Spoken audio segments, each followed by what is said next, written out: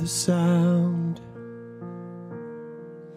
of a mighty rushing wind, and it's closer now than it's ever been.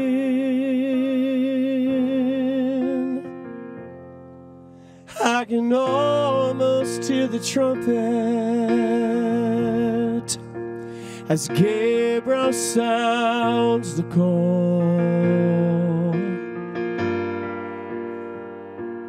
But at the midnight cry, we'll be going home when Jesus steps out on a cloud to call his children. The dead in Christ shall rise to meet him in the air.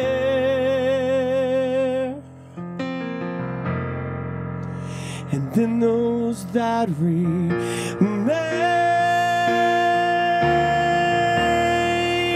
will be quickly changed.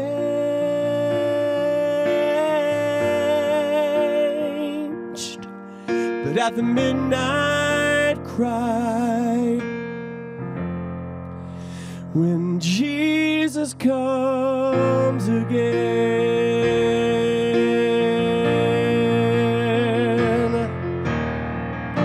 and I look around me and I see prophecies fulfilling,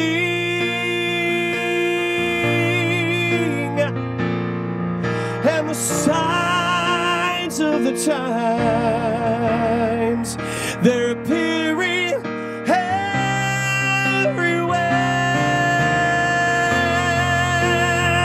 I can almost hear my Father. He'll say, son, go get my children. But at the midnight cry, the bride of Christ will rise when Jesus steps out on a cloud to call his children. The dead in Christ shall rise to meet him in the air. And then those that remain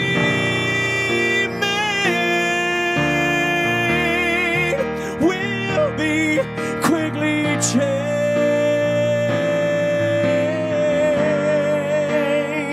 Oh, at the midnight cry, when Jesus comes again,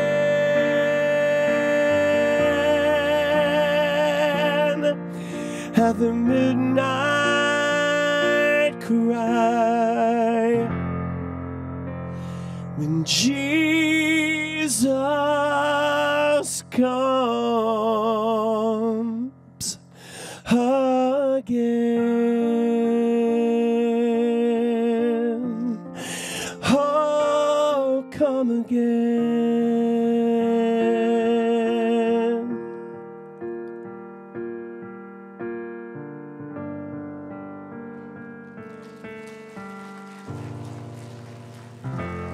Well, good morning. Let's stand together.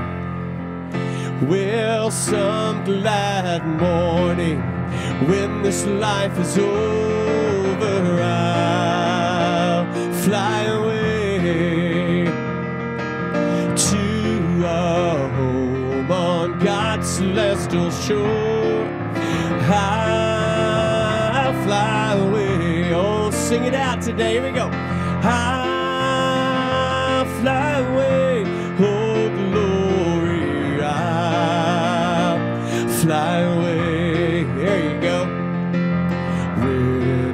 die, hallelujah, by and by, I'll fly away. When the shadows of this life have grown, I'll fly away. Like a bird from prison bars, I'll fly away. Here we go, sing it out.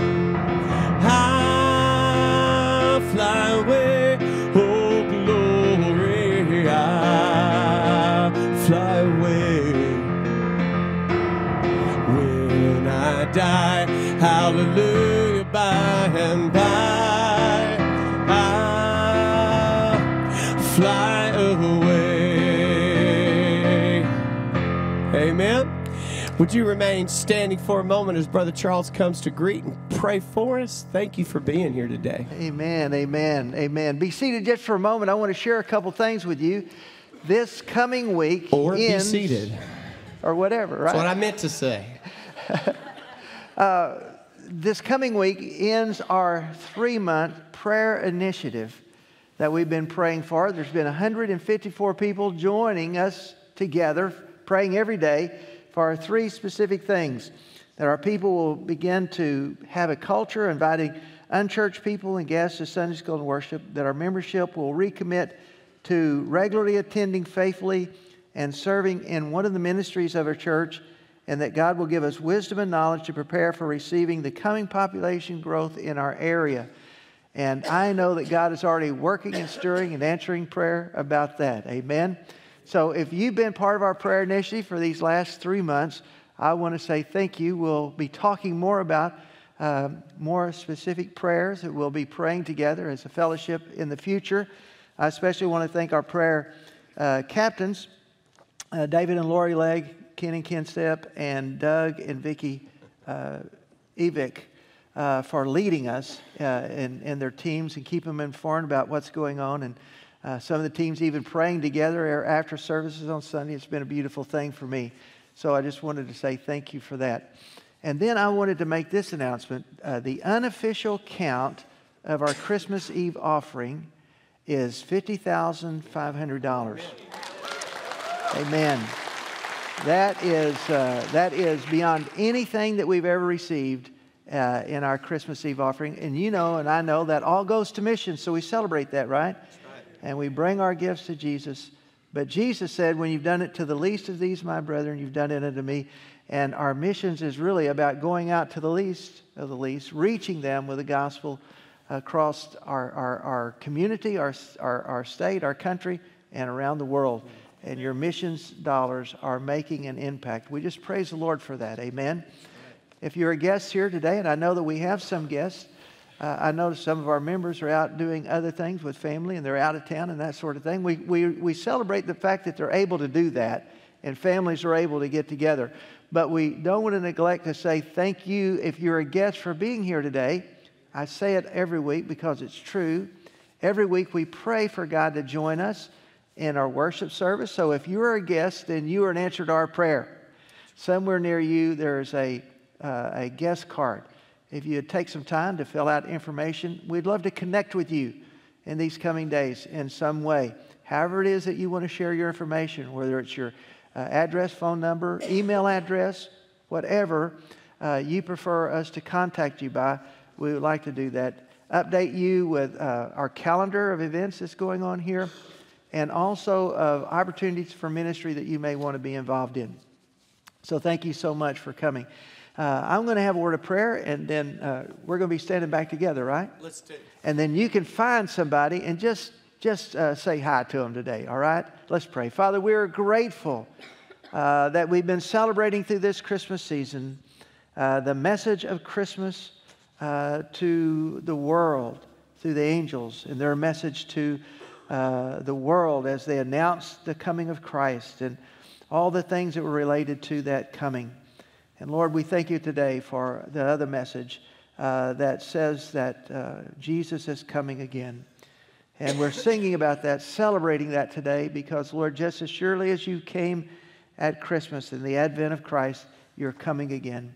physically to gather us together. We rejoice in that. And so, Lord, we pray for our members that are out of town, visiting, having family in, unable to be here today for whatever reason, that you would watch over and care for them where they are. We thank you for our guests that have come. Lord, I pray that today they would feel like this is their church home today.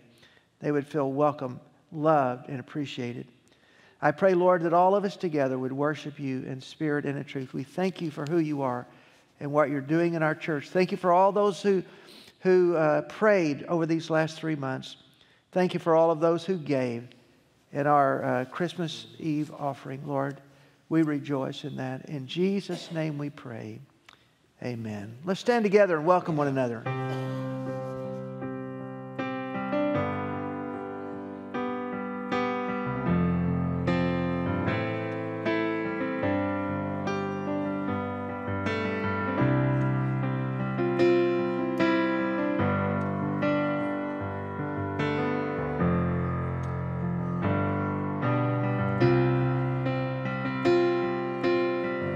Sing with me. How great the chasm that lay between us. How high the mountain I could not climb. In desperation, I turned to heaven and spoke your name into the night. Then through the darkness, your loving kindness tore through the shadows of my soul. The work is finished, the end is written. Jesus Christ, my living hope. Who could imagine so great a mercy? Sing it out. What heart could fathom such boundless grace? The God of ages stepped down from glory to wear my sin and bear my shame. The cross has spoken, I am forgiven. The King of Kings calls me his own. Beautiful Savior, I'm yours forever. Jesus Christ, my living hope. Sing hallelujah with me. Here we go. Hallelujah. Praise the one who set me free. Hallelujah.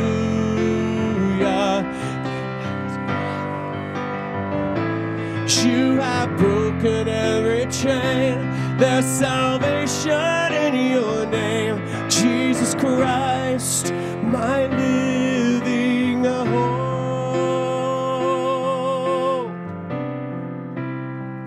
Then came the morning that sealed the promise. Sing this. You're buried.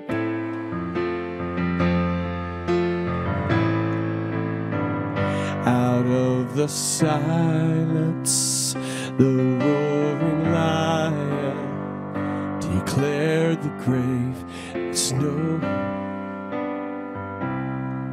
Then came the morning. Let me hear you sing it.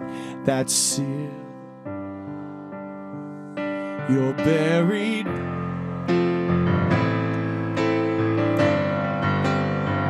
Out of the silence, the roaring lion declared no. Oh, Jesus, yours is the victory. Oh, hallelujah. Praise the one who set me free. Hallelujah.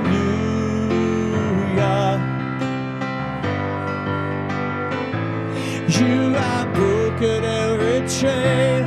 There's salvation in your name, Jesus Christ, my little. Hallelujah. One more time, church. Here we go. Take a deep breath and sing it with us. Hallelujah. Praise the Hallelujah. Death has lost its. You have broken every chain. There's salvation in your name, Jesus Christ, my living hope. Jesus Christ, my living hope. God, you are my living hope.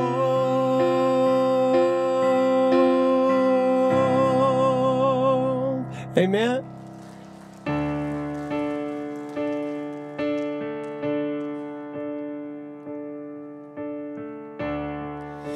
One day when heaven was filled with his praises, one day when sin was as black as could be, yeah, sing it. Jesus came forth to be born of a virgin, dwelt among men, my example is he. One day they led him up Calvary's mountain. One day they nailed him to die on a tree. Suffering anguish, despised and rejected, bearing our sins, my Redeemer is he. Living he loved me, dying he saved me, buried he carried my sins far away, rising he justified freely forever. Come on. One day he's coming, oh glorious day, oh glorious day.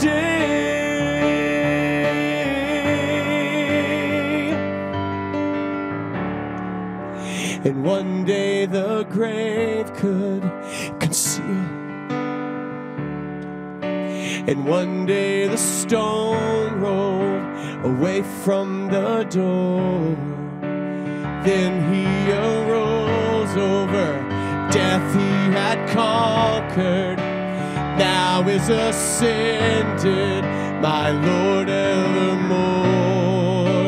Living he loved me, dying he saved me, buried he carried my sins far away, rising he justified freely forever.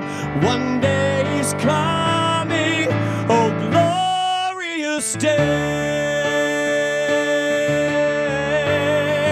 oh glorious day.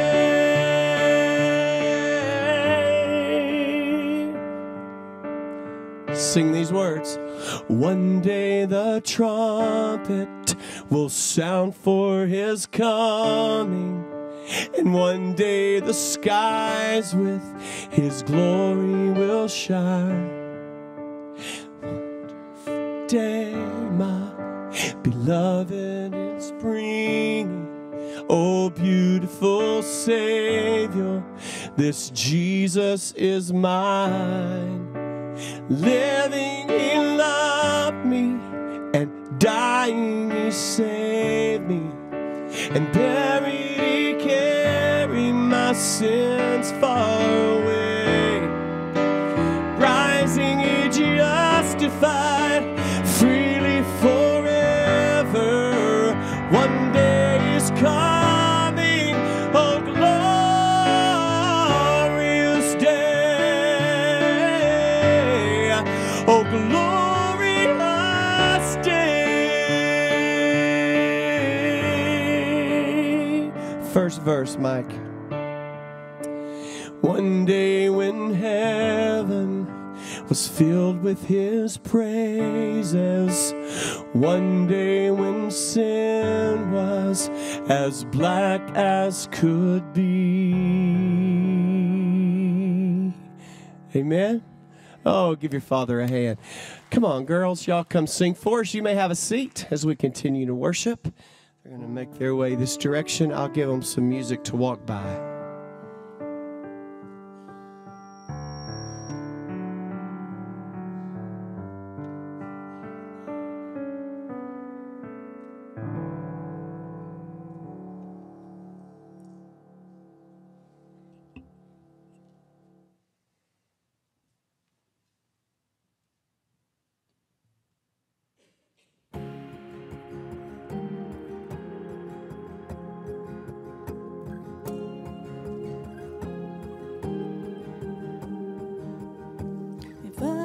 There the night before, and I heard them knocking at my door.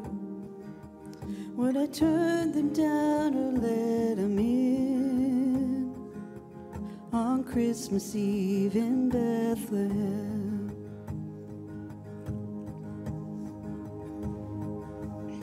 If I was watching o'er the field when the angel of the Lord appeared, would I believe as the shepherds did on Christmas Eve in Bethlehem? Would I sing hallelujah at the top of my lungs? Would I fall on my knees? Would my soul be overcome in all Savior's birth, the moment heaven came to earth, as a baby boy born of a virgin on Christmas Eve in Bethlehem?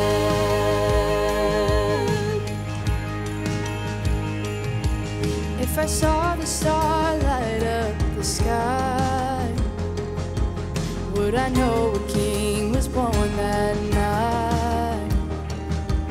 Leave it all behind to follow him. My life began in Bethlehem. So I'll sing hallelujah at the top of my lungs. I'll fall on my knees.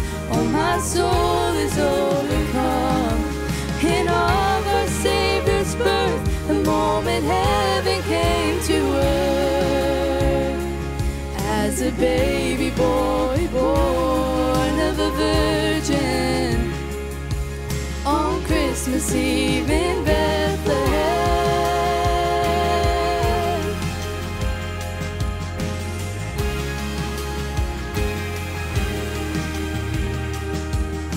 Before the earth will be restored and the Son of God knocks on your door, will you turn him down or let him in for the day when Jesus comes again? When we'll sing hallelujah at the top of our lungs, we'll fall on our knees before the Father, Spirit, Son. His kingdom come to earth the moment heaven returns. When we all believe and we will bow before him, as the angels sing, oh come let us adore him, just like Christmas Eve in Bethlehem. That's our Christmas Eve in Bethlehem.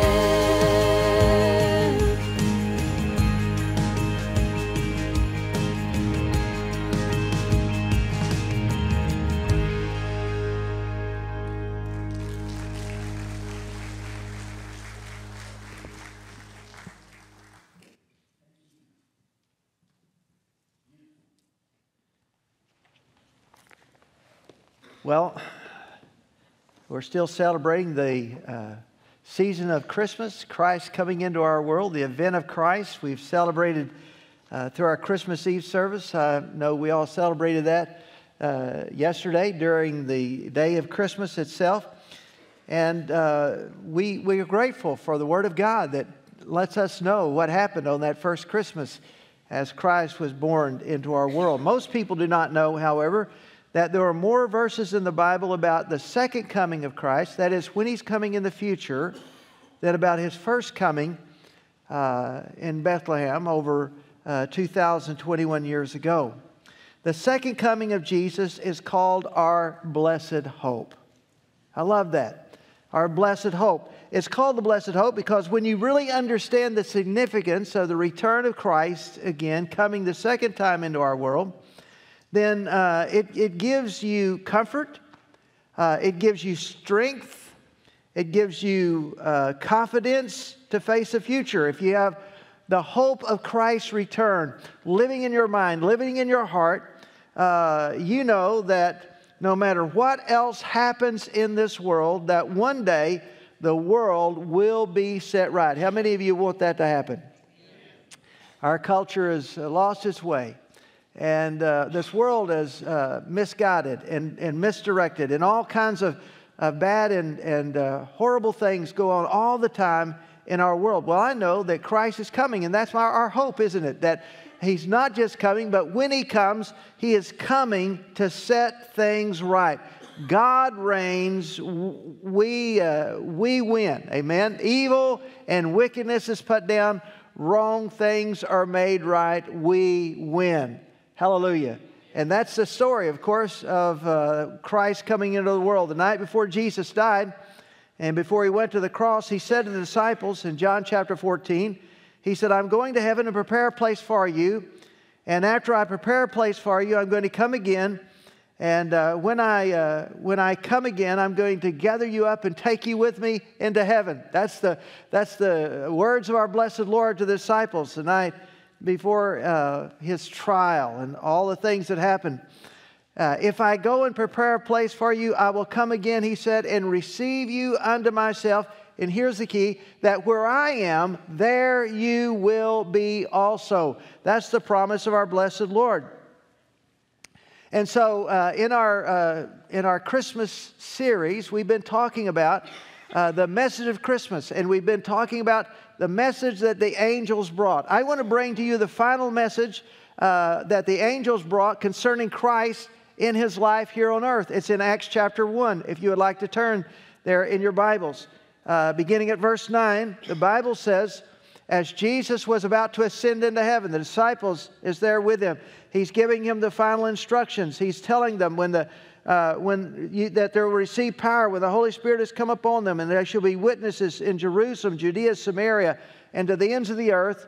And then He ascends into heaven. The angel said, then when He spoke these words, while the disciples, were watching, He was taken up, and a cloud received Him out of their sight. And while they looked steadfastly toward heaven, as He went up, behold, two men stood by them in white apparel, who also said, here's the angel speaking again, Man of Galilee, why do you stand gazing into heaven? This same Jesus who was taken from you into heaven will come in like manner as you saw Him go into heaven. That's the story. That's the promise of the angels. That's part of the Messiah's story here on earth, that He came, He lived a sinless and a perfect life. He gave Himself. He died upon the cross, was buried in a tomb and resurrected, and now He is ascending into heaven. And as I said, John 14, verse 2 and 3, I'm going to heaven to prepare a place for you, and I'm coming again and receive you to myself. Now, I'm asked regularly by people, especially over those last few years, Brother Charlie, do you really believe that Jesus Christ is going to return to earth? And my answer is yes. It's yes, He is. No question about it. But explanation points all around it. Absolutely, Christ is coming again. And so today, as I thought we end our series and we talk about the final message from the angels concerning Christ here on this earth, we would compare His first coming and His second coming. And I think this will be a blessing to us today to think about this same Jesus is coming again. The first time Jesus came, it happened slowly. And by that I mean, Jesus came the first time in the world like you came into the world and like I came into the world. He was born. And pregnancies have been, are, and will be a period of 9 months. Now, thankfully, I've never experienced that. But I'm sure that if you're a woman, you think it might have felt more like 9 years at times in your life in the pregnancy. But that's the fact. A pregnancy is 9 months. He came as a baby because that was God's plan all along. As a matter of fact, in Isaiah chapter 7, verse 14, the Bible says, the prophet says, here's a sign that you're going to receive from God concerning the Messiah. Behold, a virgin will conceive and bear a son, and shall call his name Emmanuel, or God with us. And so I believe he chose that path because God wanted to identify with mankind. I've heard it said before, and I like how it's said. He didn't come to scare us. He come to save us, right? And that's the coming of birth. Is there anything more precious than a baby being born? We have new babies in our church. We look at them and just ooh and ah over them because there's just something precious. There's nothing frightening about them unless you're a parent and don't sleep for about 6 weeks. But other than that there's not anything frightening about it. You know what? It's a beautiful thing. And that was Christ coming into our world, identifying with us. He came to save us. And so He came into the world like all humans come into the world as a baby.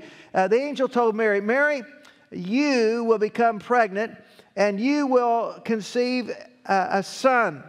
And you'll bear this son and his name will be Jesus. Mary's question, as we've been talking about through this series, of course, was, how can this be? And that I'm a virgin. I've never known a man. How can that be? And the angel answered, with God, nothing is impossible.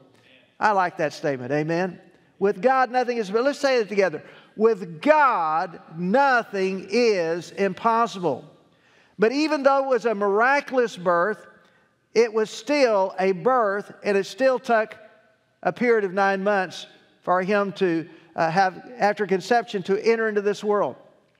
Now, I'm making a point here. The second time He comes, it is not going to be a long time in coming. It's going to be instantly. The Bible says that it will happen in a flash, as fast as a twinkling of an eye. That's an interesting word, twinkling of an eye. That's in the New King James Bible, 1 Corinthians chapter 15, verse 52, the twinkling of an eye. I was reading concerning this. One of the commentators said that the twinkling of a blink is about 0.1 second. 0.1 second. He said scientific discovery or a explanation of a twinkling of an eye would be the time that it takes a light to hit the pupil of the eye and reflect from the back of the eye. You know how fast that is?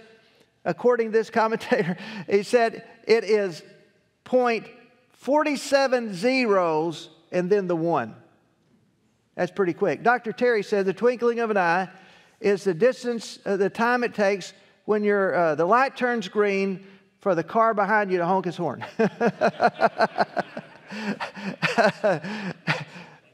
Well, that's just how I drive. I don't know if that's how you drive. It's quick, amen? Can you say that? It's quick. It's going to happen suddenly without warning.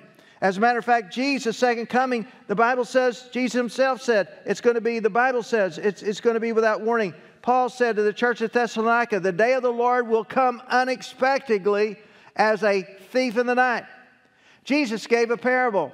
And He said, if a homeowner knew exactly when a burglar was going to come and break in his house, he would prepare for himself to be ready for the intrusion of the thief. Likewise, He said, you must be ready all the time, for the Son of Man will return when you least expect it. I don't know when He's going to come. I don't know when the return is going to be. There's a lot of people say, you know, I think we're living in the last days. I do believe that. I've said often, I believe the Lord is going to come soon. I don't know if the Lord is going to come soon, but I know that when He comes, it's going to be sudden. That's how it's going to be. In a moment, in a twinkling of an eye. 3 times Jesus tells us in the New Testament, be ready, be ready, be ready. I used to have a pastor friend, and he would preach about the second coming of Christ. And he says, I don't know when it's going to come. He says, I and you as a church, we were not elected on the time and place committee. We were elected on the welcoming committee.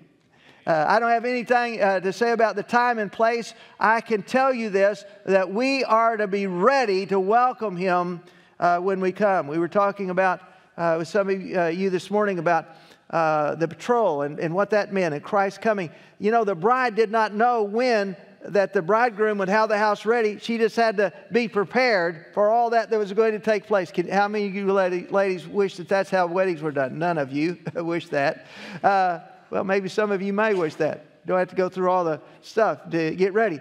But when it is ready, Christ is going to come. Suddenly, in the twinkling of an eye, He's going to come.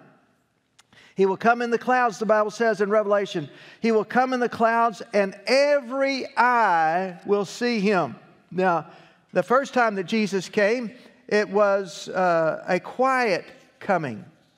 Only a few people actually was alerted of His birth.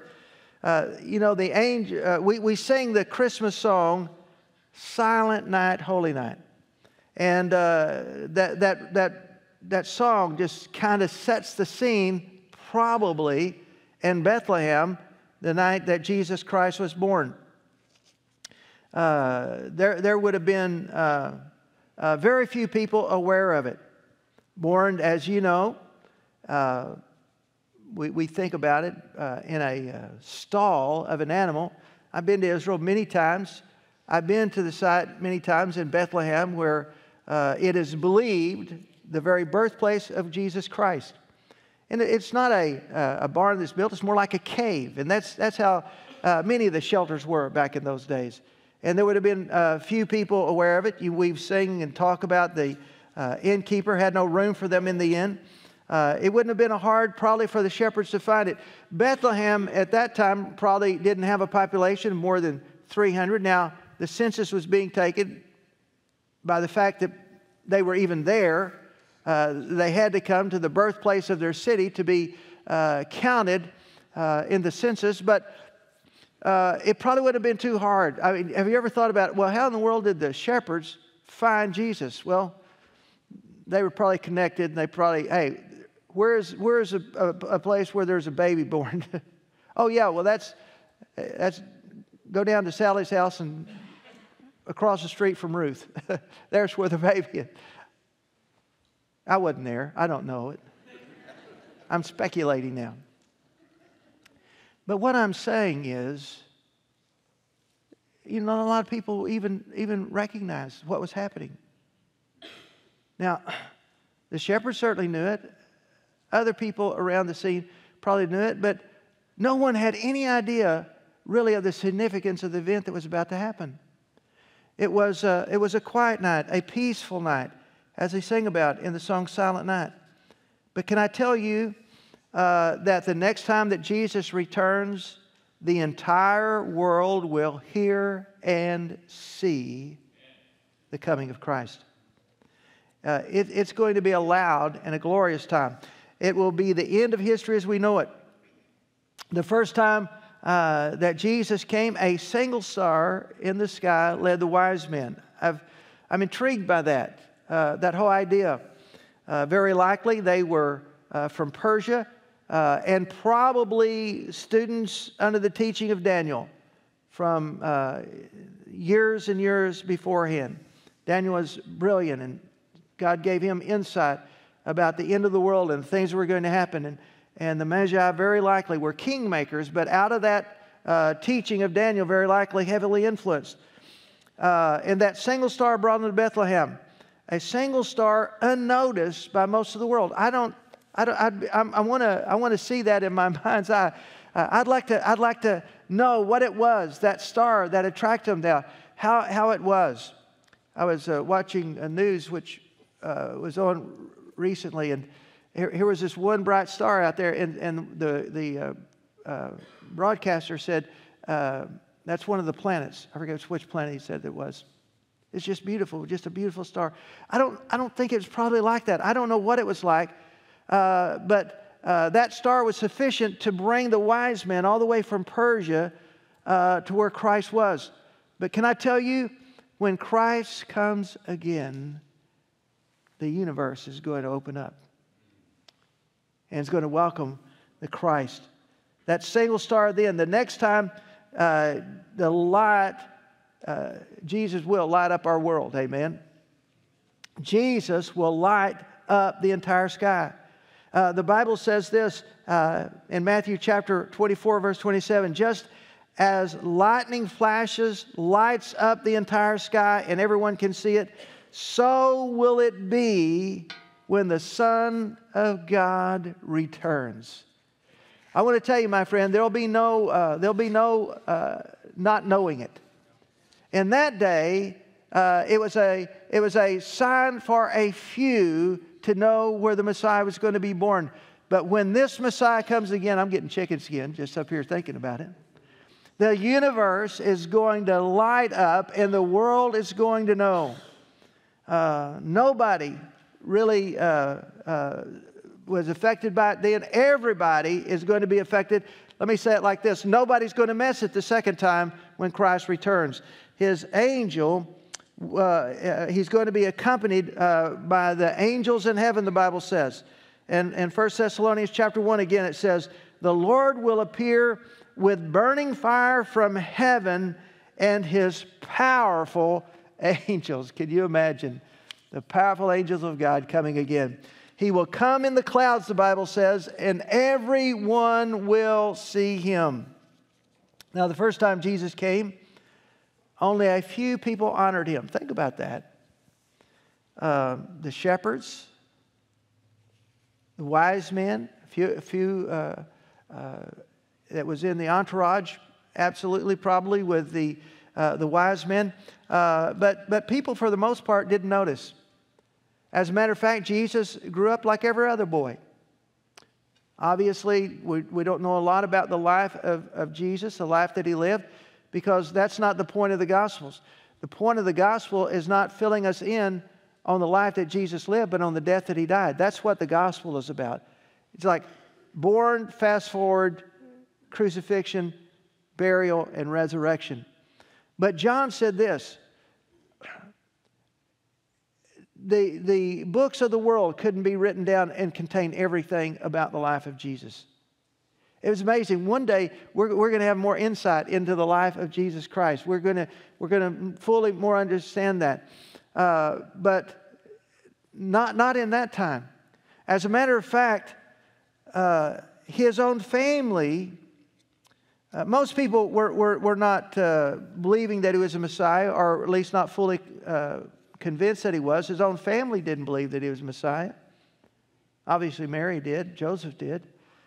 It wasn't until after the resurrection that they believed. And I say it all the time, the resurrection changed what? It changed everything. It changed everything for them. They understood it. In John chapter 1, the Bible says He came into His own, but His own people did not receive Him. They rejected Him. They beat Him. They made a cross for Him. He laid Himself on that cross. He wasn't a victim. He was a victor. They nailed Him, however, to that cross, and He died. But can I tell you, the next time that Jesus comes, everyone is going to honor Him as Lord. The Bible says in Romans chapter 14, verse 11, as surely as I am the living God, everyone will kneel before me, and everyone will confess that I am God. Everyone. That means every celebrity. That means every politician, every global leader, every businessman and businesswoman, every military personnel, every athlete, agnostic, skeptic, atheist, and I just could think of other things to add to that. Let me just say, everyone is going to kneel and say that Jesus Christ as Lord to the glory of the Father. Every tongue will confess that, my friend. He will be honored when He comes again. He wasn't honored in the first coming, but He's going to be honored. At the first coming, there was no room for Him in the end. At the second coming, everyone is going to make room for Jesus. He's coming in glory, accompanied with His angels. For thousands of years, God told the people of the world many, many, many times, I'm coming. I'm going to take a body. I'm going to offer myself for the sacrifice for sin. I'm going to come. The Messiah is going to enter the earth. But people didn't believe it. And they said, Peter said, there were scoffers always. Where is the promise of His coming? We've never seen that. And people scoff at His first coming. But can I tell you, they even scoff more about His second coming. At least people around the world celebrate now the first coming. There's no denying that Jesus came into this world. He did come into this world. The Bible says that He's coming again a second time. And my friend, just as certain as the Bible said that He's going to come the first time, it's more certain that He's going to come a second time. Just as sure as He came at Christmas, it split our calendar from AD and BC, which you acknowledge every time you refer to your calendar, every time that you celebrate your own birthday, the most important event in history. The Bible says, just as certain as that, He is coming again the second time. And He's coming suddenly. There will be no time to switch sides. And that's what a lot of people think. Well, when I see all this happening, then I'm going to be alerted to those things, and I'm going to change, or I'm going to switch sides. Well, listen, there's no time. How quick is He coming again? In a twinkling of an eye. At the hour when most people disregard the fact that it's ever going to happen. Because just as certain as the world didn't believe that He's coming the first time, the world is certainly not going to believe He's coming the second time. But you know what? He did, and He's going to. Just exactly as the Bible said. The purpose of His first coming. The first time Jesus came was to save the world. You can quote this by heart. For God so loved the world that He gave His only begotten Son, that whoever believes in Him should not perish but have everlasting life. For God didn't send His Son into the world to condemn the world, but the world through Him might be saved. He came because He loved mankind. He gave to the world Himself so that we could have eternal life. We wouldn't perish but have eternal life, He said. It was eternal life that was compromised in the garden by sinful disobedience, a desire to be God in their own world, influenced heavily by a fallen angel who hated God. That's the story of how it was lost. And we celebrate Christmas because, you know why? Because it is good news with great joy. What is the good news of Christmas? Well, we're going to have services on Christmas Eve and take a mission offering. Is that the good news? Well, that is good news, but that's not the great news. The great news is this, that Jesus Christ was coming to make a way for what was compromised in the garden to be restored in Jesus Christ. Amen. How exciting is that? That now I have hope that my life can be changed, not just now, but throughout eternity. I can and will be different. We celebrate that. Jesus came to do what God could only do, to pay for our sin. That's why Jesus is the only way to God. He died that you might have life, that I might have life. The gift is offered to everyone. But unbelievably, people will say, no thank you to the gift. I can't imagine that. They don't want or feel they even need a Savior. But the next time that Jesus comes, it's not to save the world. It's to judge the world.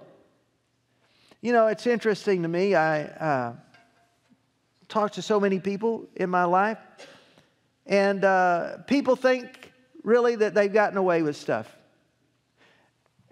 How we can think we get away with stuff. Even in our day, I mean, social media has pretty much got you, right?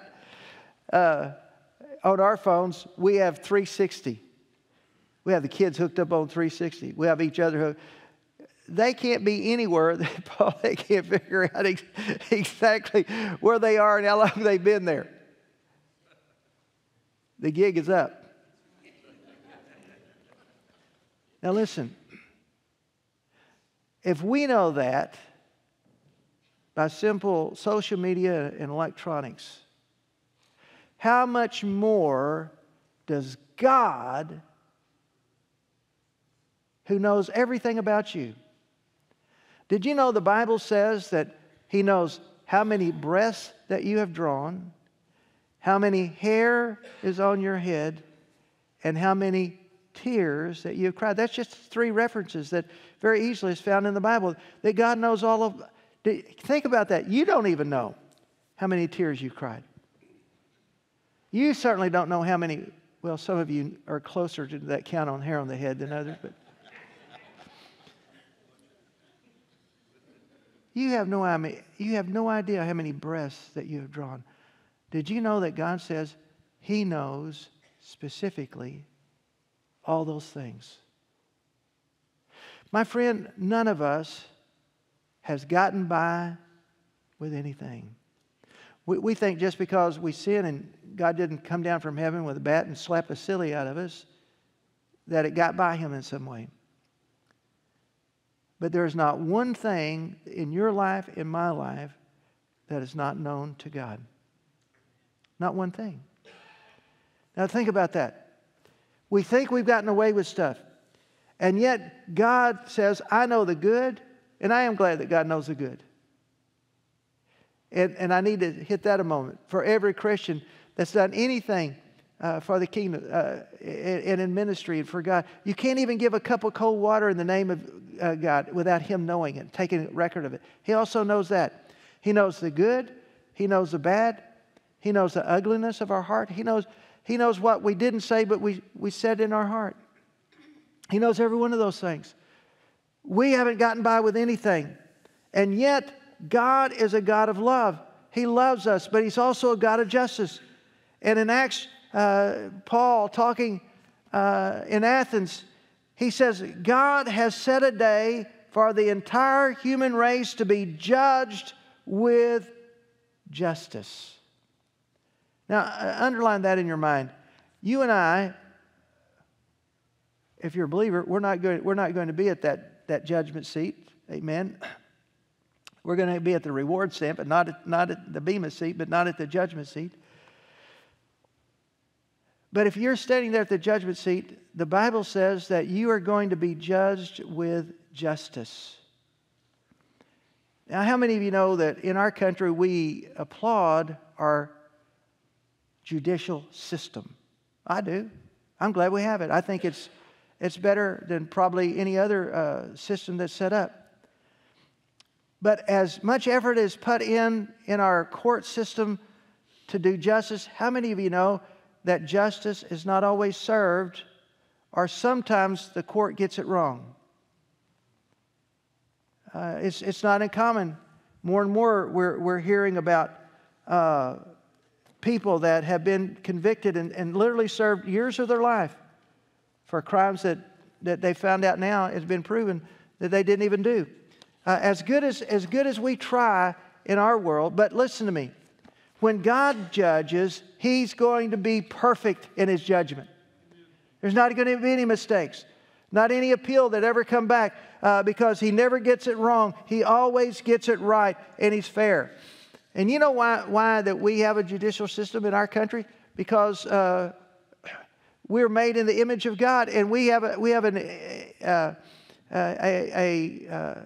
inward knowledge of right and wrong. It's put in our minds and in our hearts. We just know it. But I'm telling you, we long for justice to be done. God says, I am going to right all the wrongs. and the arrogance of some people who feel like that they're never going to get caught. I've got news for you, my friend. God is going to get judged fairly and completely with justice in the world. The first time Jesus came, He came to die for our sin. That's how much God loved us. I'm often asked, and I was asked just a few weeks ago, again, by an individual, how can a loving God send people to hell? Have you ever been asked that question? Let me give you the biblical answer to that question. He didn't. He came into this world to die in our place so nobody would ever have to go to hell. He gave the Father His only begotten Son that He could live in this world and be the sacrifice for our sin so that nobody ever has to face the justice of God. He bore it. He bore the justice of God. It was upon Him. And we never have to look back. Amen? That Jesus, when He died on the cross, made available for me to stand before God in His righteousness. Not in my righteousness, but in His righteousness. I'm in Christ. He is in me. Listen to me. How wonderful is that? That I avoid what justly I deserve because He bore that on Himself for me. Jesus came into this world for that very reason. And so the next time He comes, He's coming to take His family home with Him. Hallelujah. Jesus will send His angels, the Bible says, all around this earth, and they will gather up the chosen of God from every part of the earth. Everyone is a creation of God. Everyone is loved by God.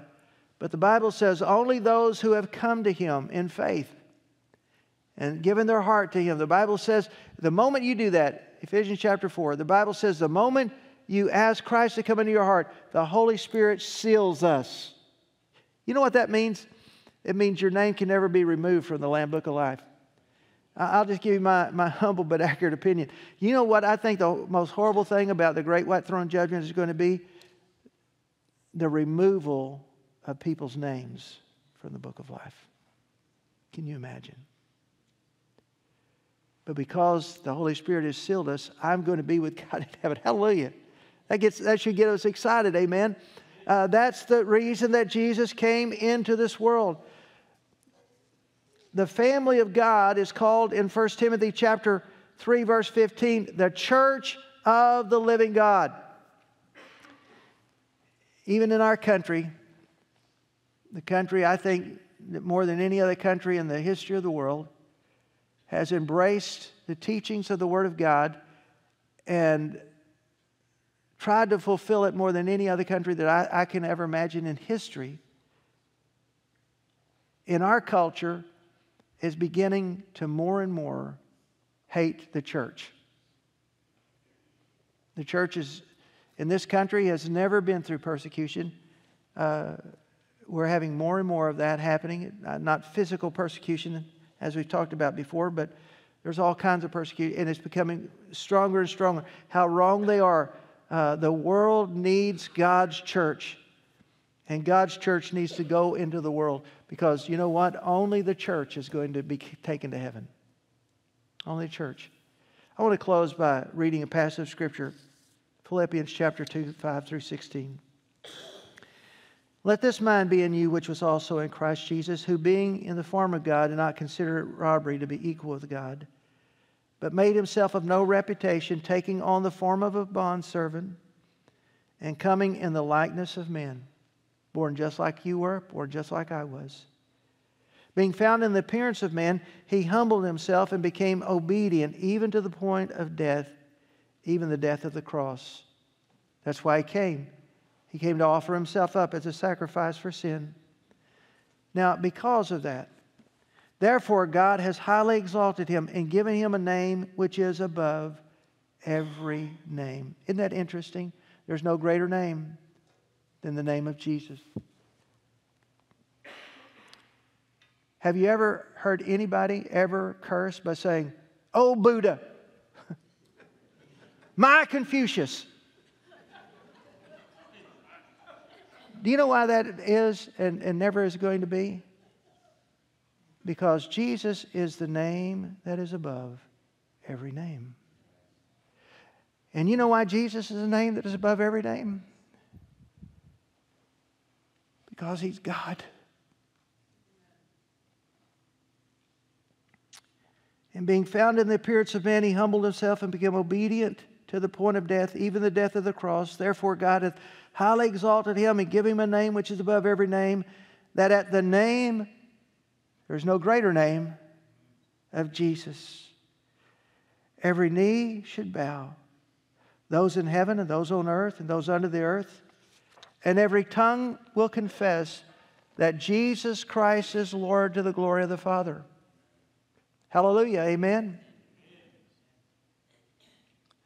Therefore, because that's true, my beloved brethren, as you have always obeyed, not only in my presence, but now so much more in my absence, work out your own salvation with fear and trembling.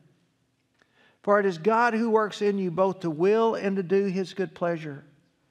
Do all things without complaining and disrupting and disputing. And some of us maybe need to work on that a little bit. I'll raise my hand. That you become blameless and harmless as children of God without fault in the midst of a crooked and a perverse generation, among whom you shine as lights in this world, holding fast the word of life, so that I may rejoice in the day of Christ, that I have not run in vain or labored in vain. It's easy for us to celebrate that Jesus is Jesus, and one day every knee is going to bow.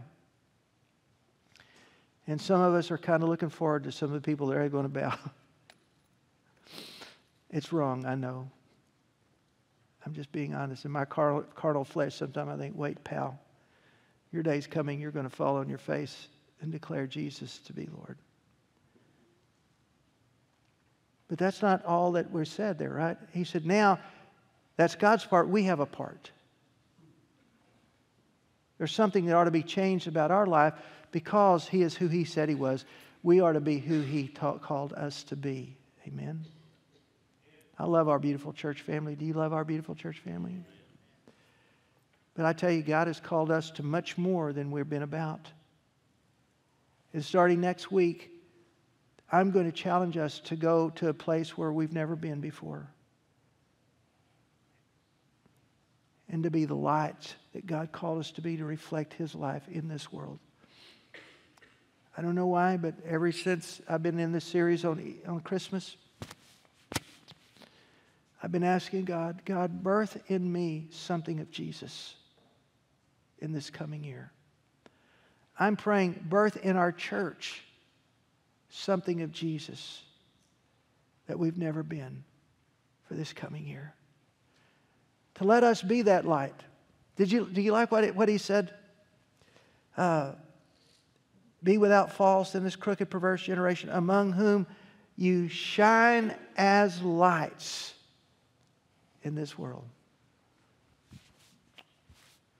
And I just want to pray over us today. So I'm going to ask you to stand with me. If God has spoken to you in this message, certainly Dr. Terry, myself, Kevin is here, others that can speak to you about a decision that you need to be made. But as I was thinking about this service, I figured it would probably be us here today. Glad for our guests that joined us. Praise God for you. You're an answered prayer. But we've been praying for 3 months about things about our church. We're going to keep praying, but we believe God is already stirring new things, amen, bringing forth new things.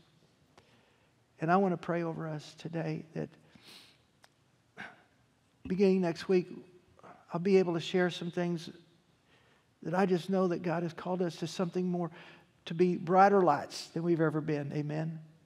As a church in the community, as the children of God in our homes. I want to be that in my home. Do you want to be that? I want to be a brighter light. I want to be a brighter light at the church. I want us to be a brighter light in our world. And now, this morning I hear the largest offering ever given. I think that's already God. That's God. Couldn't orchestrate that. That's God. It's a miracle. Father, as I pray over our beautiful church family, as I endeavor to do every month, every family, I would pray today, Lord, as we finish out this year and move into this new year,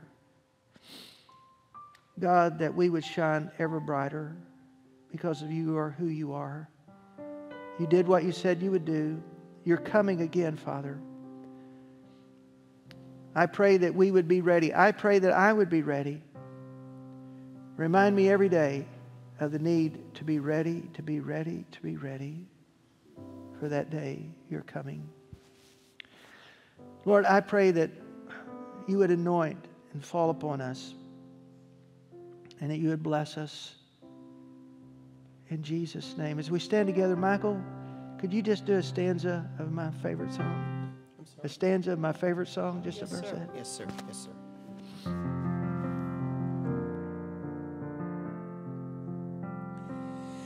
I'd rather have Jesus than silver or gold.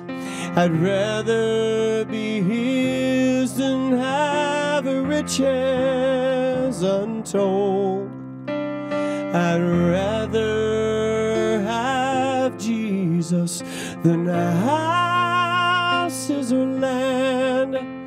I'd rather be led by his nail-pierced hand than to be the king of a vast domain, or be held in sin's duress away. And I'd rather have Jesus than anything this world affords me today. Hallelujah. Amen. Amen. You can applaud that. It's beautiful.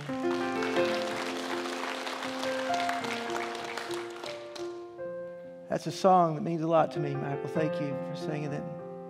As we close today, let me close with a blessing from the Old Testament that I believe God would have us speak upon you. May the Lord bless you and keep you. The Lord make his face shine upon you and be gracious to you. May the Lord lift up his countenance upon you and give you peace. And I never read that. I don't think of one of our deacons challenged Brother Charlie. Listen, in Psalms 3, the Bible says that God is the lifter of our head. I pray God would lift your head. Amen. And you would see him as he is and receive him as he is. God. May the Lord bless you. Thank you for joining us online today. We are so glad that you were a part of the service. If you have any questions about what it means to have a relationship with Jesus Christ, about baptism, or how to join our family at Central Baptist Church, we would love to answer your questions. You can use Facebook Messenger to send us a message, or you can call or email the church. You will find our phone and email information on our website. Thank you again for worshiping with us today, and may God bless you and give you peace.